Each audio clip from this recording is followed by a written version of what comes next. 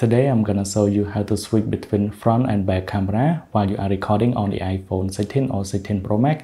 Now I am recording, so if I want to switch to back camera, it will still continue recording. As you can see, it does not stop recording. So now in order to help this, you need to download the application called MakeCam, and you need to download from the App Store and search for MakeCam front and back camera. Click on download.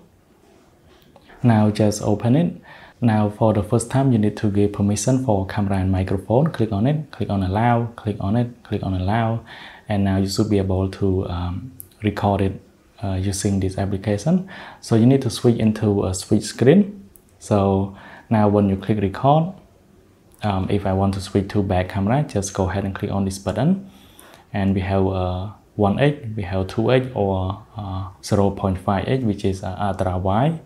Now let me switch back to my front camera, and the video is keep recording, but you need to keep in mind that we have watermark on the right side called MakeCam. So if you want to eliminate it, you can crop the video if you like. Thanks for watching. I hope you like this video. Then we see you guys in the next one.